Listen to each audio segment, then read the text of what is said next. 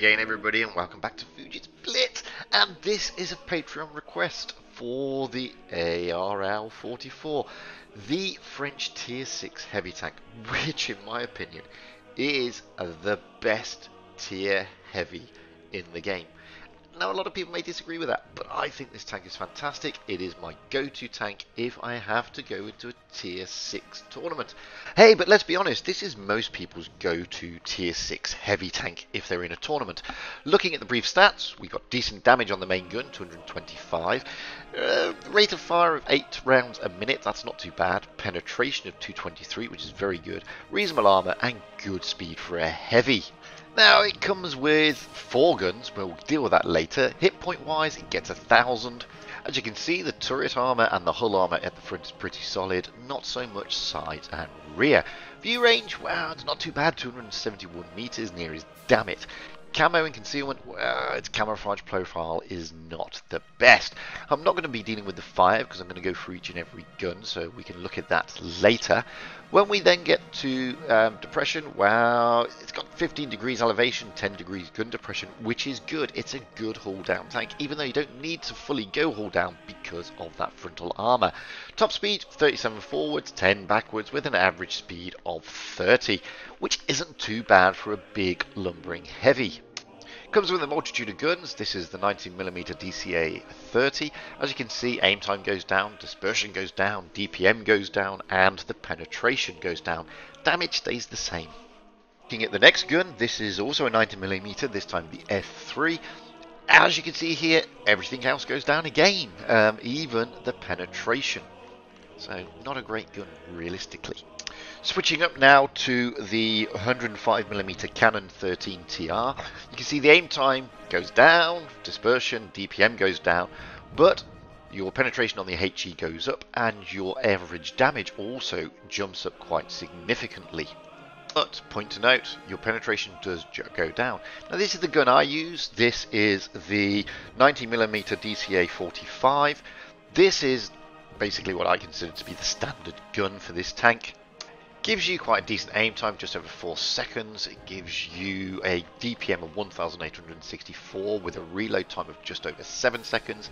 Pretty decent penetration for the tier and pretty good damage. And that is the gun I would recommend that you use. However, a lot of people do prefer that 105 derpy gun, but you do lose penetration, guys.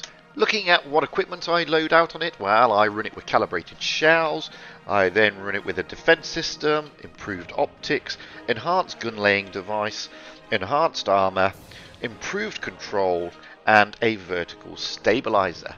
Why? Because I just think it just gives me that extra that I need when I'm rolling this thing out in a tournament.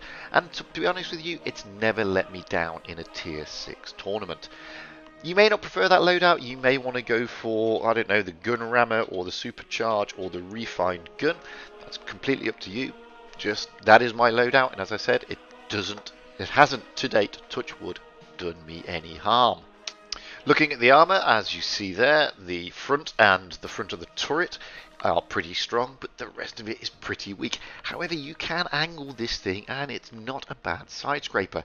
This is what it looks like when it's facing off against a tier 6 heavy. It's facing off against a KV-1S here, and what I'm doing there, I'm showing you if you wiggle and jiggle that turret, you can actually get those cheeks to move and use your armor profile that way. What is it about this tank though? I mean, some people love it, some people don't. Like I said, this is my go-to tier 6 tournament heavy tank. Why? Because it's got a great rate of fire, it's got good DPM, and it's got really good armor. Not only that, I mean, its aim time is pretty slick. Okay, it does fire the occasional odd shot, and okay, it does sometimes struggle to pen, but I mean, it's got maneuverability, it can brawl, and boy can this tank brawl.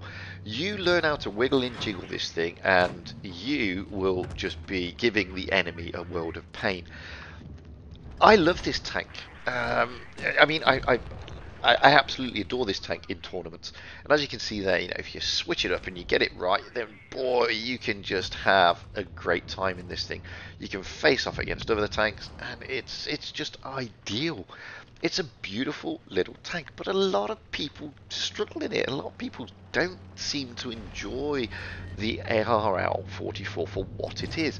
And it is a heavy, it's a true heavy, guys. And you know, you need to understand, learn how to angle this armor and learn how to frontline this thing. That was a bit of a wayward shot. They do happen in the ARL. You can see it does take quite a while for that reticle to come down, but it's dishing out really good damage.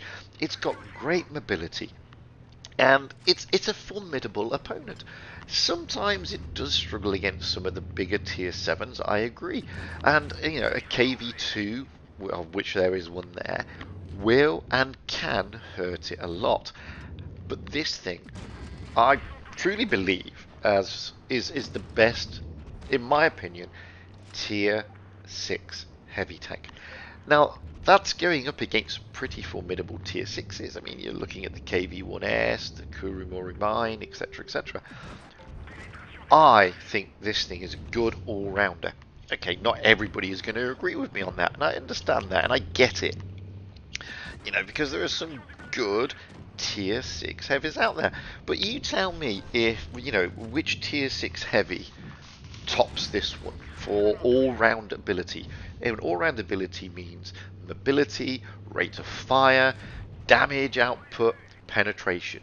And you'll be hard put to find a heavy that gives you that in this neat little bundle that is the ARL 44. I mean, you angle this right, as you can see there, you will bounce. I mean, okay, I've only bounced 310, but you can bounce on this thing. The other thing you can that's good about the ARL 44, you could literally, you know, if you're good enough and you understand the tank enough, you could be averaging, should be averaging about 2k damage in this thing, or near as, damn it. That is what is good about this tank.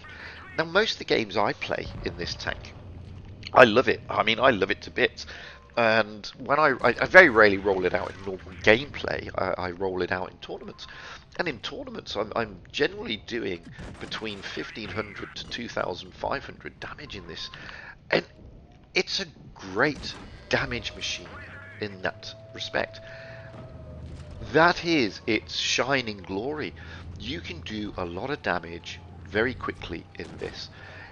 Its penetration is very good. It's very rare that you're going to bounce anything in this tank. Okay, you will bounce, of course you will.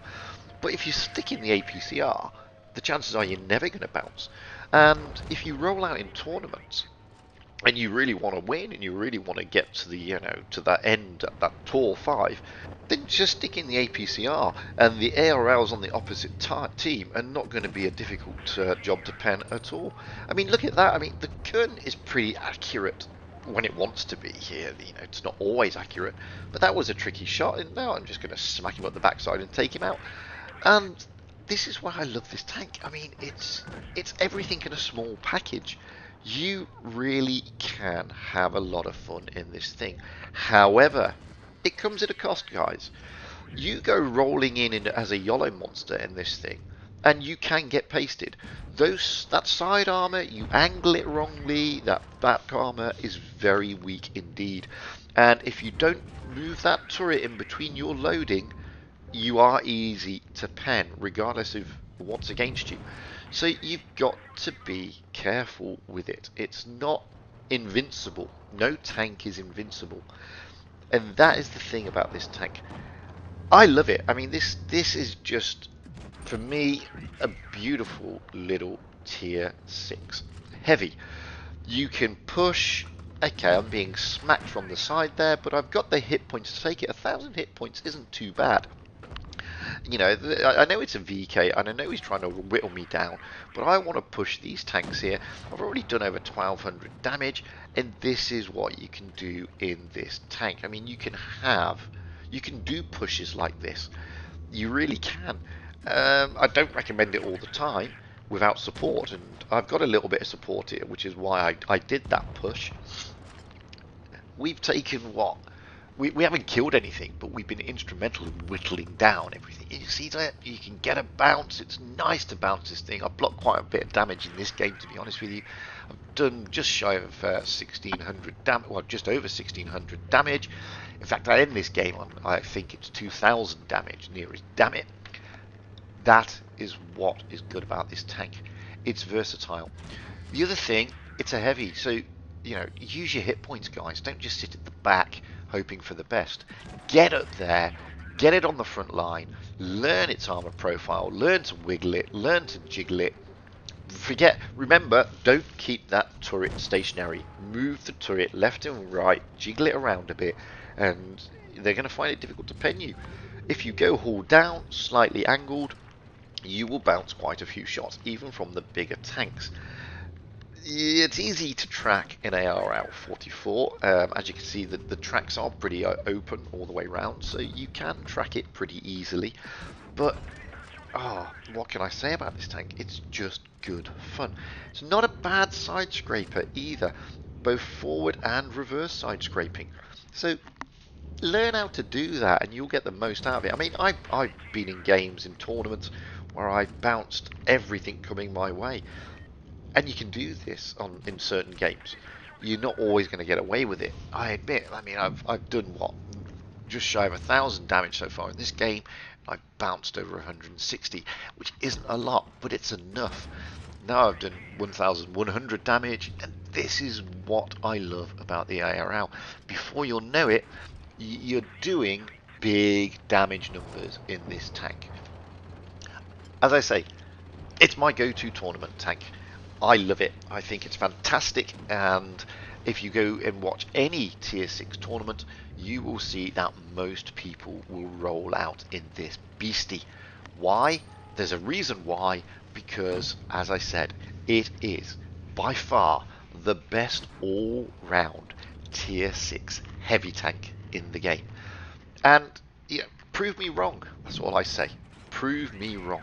If there is a better tier 6 heavy, and I don't mean the TOG 2, then I'd like to know what it is, because I think this is it.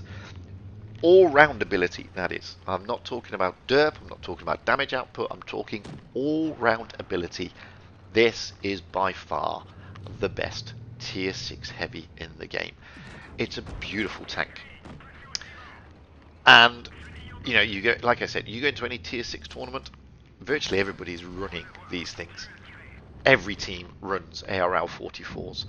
They're very, you may get the occasional KV1S or T150 or Churchill or Kuru Mori Mine. You may get those, but not in the numbers that you will see the ARL 44. That tells you a lot. That tells you how good this tank is. But that's in tournaments. I admit, sometimes against tier 7s, it does struggle. It can struggle against VK28s that are played by good players because they can tie this thing in knots. The turret rotation is not the best. I freely admit that. And you have to be careful of those little VK28s. And if that VK28 has APCR loaded, he really can give you a world of pain because they can pen you. And they can almost circle you to death. So you need to be mindful of that. As I said, it's not an invincible tank. As you see here, I've done 2,149, bounced almost 500 damage, took 5 kills, didn't get a mastery in that game, unfortunately. This is the last game. This is Mark APTC, or rolling out in the clan FTC1 in his ARL 44 on dead rail. Okay, the SU-152 there is a bit of a dead duck. It looks a bit AFK. Free damage, but I mean, it happens, doesn't it? He's already capped a base, by the way. Now he's just going to farm the damage on this. Oh, but there's a Panzer IV-S. That's a great shot. I mean, he's bounced the Panzer IV-S straight away. Look at him wiggle it a little bit. He's going to get penned, however, but he can take the 4S out easily. So he's done just shy of 1,000 damage. He's already taken 1 kill. There's a KV-1. You can smack him from here pretty simply. Hello, KV. Smack you again, I think, maybe. Wait for that load time. Boom. 235 straight into it. And as I said, he's running, I told you what my preferred gun is. He's running the same gun. There's a reason for that, guys. It's the best gun to load on the ARL 44. Doesn't have the derp as that tier 7, but it's got great penetration, great damage, and a good reload. And as you can see here, Mark is not struggling to penetrate any of these tanks. And there you go, kill number 3. So he's now done 1,700 odd damage. He's bounced 160. Okay, he's lost a third of his hit points already, but the ARL 44 can take it. There's one enemy tank left. He's on for a good roll here, I would think. If he can get that enemy tank out of the way, that would be a nice little run on dead rail. Don't forget he's already capped a base, so he gets good base XP from that. He was instrumental in taking out the SU-152, so he gets damage assistance there. And this is what you've got to aim for if you want these big masteries or first class awards, guys. You've got to aim for tracking tanks, immobilizing tanks, getting damage assistance, and capping bases if you're in supremacy. Now going to cap a second base. That gives him even more base XP, and you know he's now really. And I mean, there's an SPIC. That's sorry, SP1C.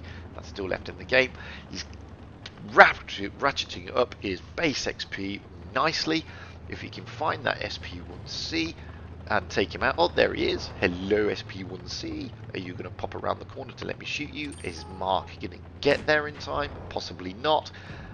Nope, he is not. So he's taken 3 kills, capped 2 bases, did 1,713 damage, and he gets a mastery. Okay, I admit it's a low mastery, but it's the base XP that counts, guys. It's not always about the amount of damage you do. So if you do good base XP, you're going to get an ace. And he did good base XP there. You got over 1,000 XP. As you can see, that's for capping bases in immobilizing tanks.